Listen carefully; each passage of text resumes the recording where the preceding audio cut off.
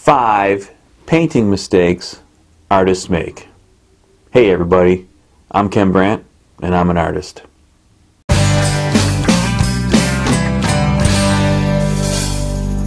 So I'd like to mention a few mistakes that artists make when they're painting on a painting. And it doesn't matter what medium you're working in, whether it's oils, acrylics, watercolor. These are mistakes that are made across the board, and not just beginners either.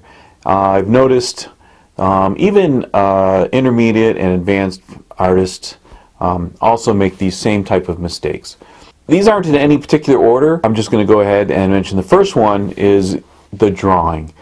Getting your drawing correct, whether it be on the canvas, whether you are drawing with your paint onto the canvas.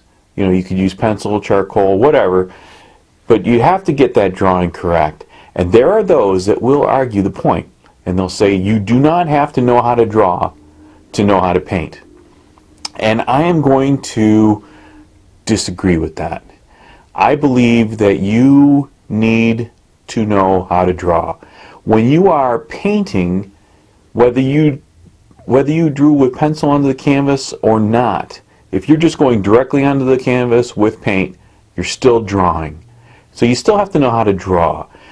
Now when I say know how to draw, I'm talking about you need to have an idea on perspective. You need to be able to properly judge distance between objects, whatever it is that you're trying to portray in your painting. Because if you continue painting afterwards what you have drawn onto there, and you continue painting on top of that, if the drawing isn't correct, your painting isn't going to be right. And you're going to see that, and everybody else is going to see that. For example, when you do a portrait, if you do not draw the eyes or nose or mouth correctly, people will see that right away, because your brain already knows how to interpret what an eye looks like, what a nose looks like, and it knows when something isn't right. And that goes with anything. If you're drawing an apple, if you do not draw the apple correctly and it doesn't look like an apple, you know, if it looks like an orange and you're trying to paint an apple, people are not going to see that apple, they're going to see an orange. So you got to make sure your drawing is correct.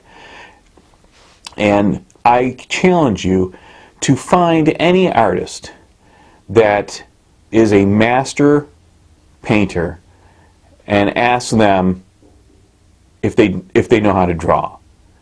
And I can guarantee you every single one of them knows how to draw. There isn't a single painter out there, a master painter, that is going to tell you they can't draw. Okay, so getting that drawing correct initially onto the canvas is extremely important to even getting a good painting to begin with.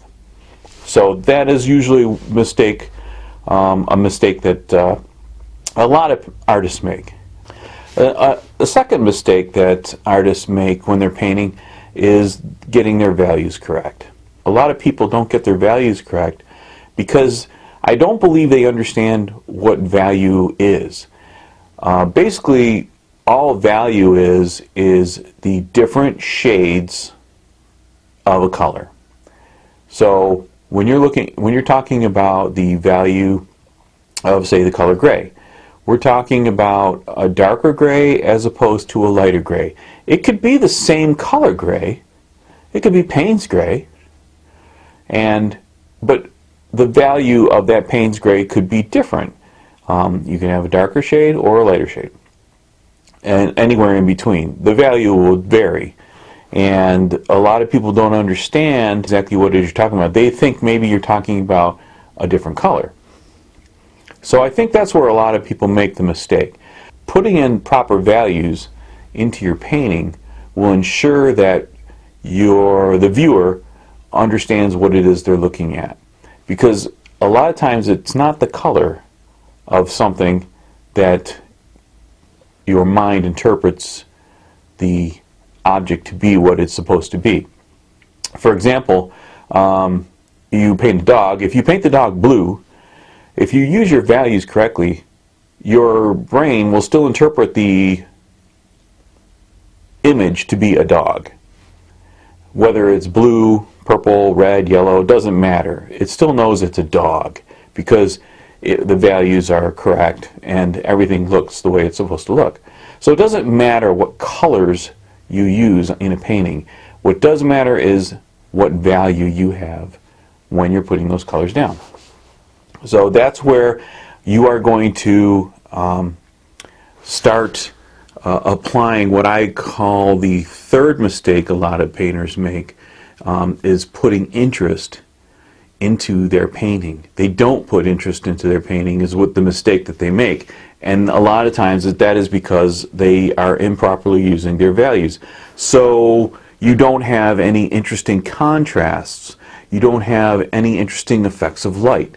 You don't have any interest in the objects that you're trying to paint within your painting, whether it be a landscape or a still life. Capturing the viewer's interest is key to having a great painting. I mean, if you are painting an apple, why would anybody be interested in looking at the painting of your apple as opposed to a painting of anybody else's apple? You have to put some interest within that painting to capture your viewer's attention. So yeah, and value plays a big part in that. Contrast between your darks and your lights, that plays a huge part in applying interest. Your composition, so your composition plays a big part in that as well. How things are laid out within your painting. And that goes all the way back to the very first thing I mentioned, which is getting the drawing correct. So a lot of that, this all ties together. Not any one thing is going to be independent of the other. They all interact with each other. So that brings me to my next point, that a lot of mistake that a lot of artists make is they paint things. So that is why when somebody looks at a still life or a landscape or whatever it may be, it may not capture the viewer's interest because it's just a painting of a thing. You paint a picture of an apple and it's just an apple and there's nothing special about it, has no great composition, the values are off, or there is no interesting contrast. There's nothing to draw the viewer's attention. There's no interest there. So not having interest within your painting is a huge mistake. And that a lot of landscape artists will fall into this trap, because the basic rules of a landscape is you need to have a background, a middle ground, and a foreground. And a lot of times one of those areas is lacking interest. And then you notice, the viewer notices something is off about the painting. Perhaps you don't have any interest in your foreground. Maybe it's just a plain field and it's taking up way too much of the painting. You're not showing anything to capture the viewer's interest or attention to that painting. So painting an interesting subject matter is also key to having a successful painting. And again, this all ties in with everything else. It ties in with getting your drawing correct. It ties in with getting your values correct. It ties in with making sure your composition is good. Which brings me to the last thing that I believe, last mistake that a lot of artists make when they're painting, is they don't put in a focal point. So there's got to be something within that painting that draws the viewer's attention initially right from the start. And I'm not talking about like they just look at the painting and it's filled with a lot of interesting things. I'm talking about there's got to be a reason why when somebody walks into a room or a gallery and your painting's hanging up on the wall, when they're looking at all of the paintings all at once against the wall, there's got to be something that draws their attention to your painting in particularly. And that's going to be the focal point. And the focal point can be, it's usually going to be a spot of contrasting light. And it can be as small as a dime, or smaller than that even, or it can be a larger area.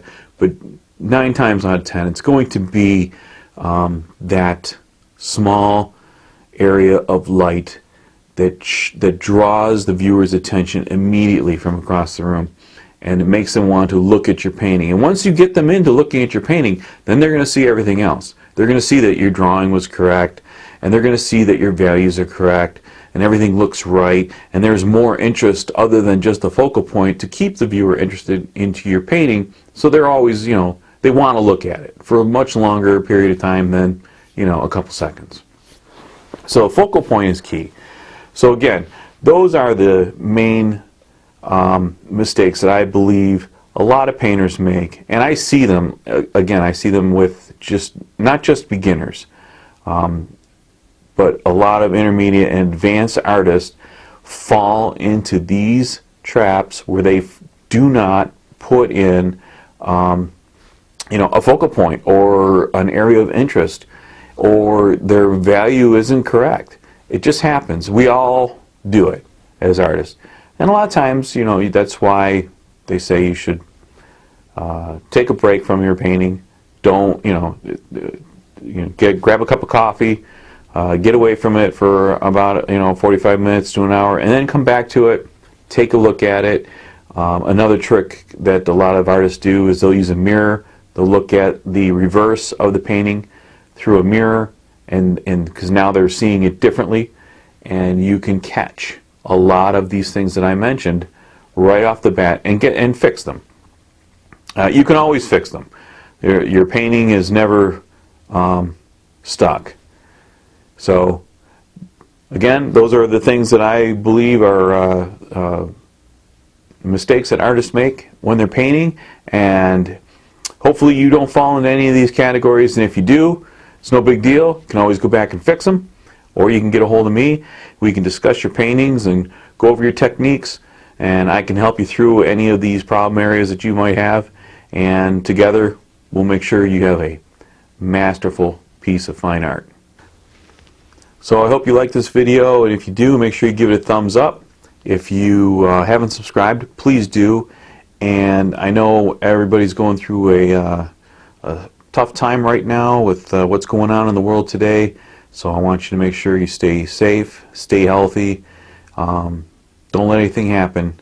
You know, that would be a terrible thing, and I don't want that to happen to anybody. And you know, if you're stuck indoors, just paint.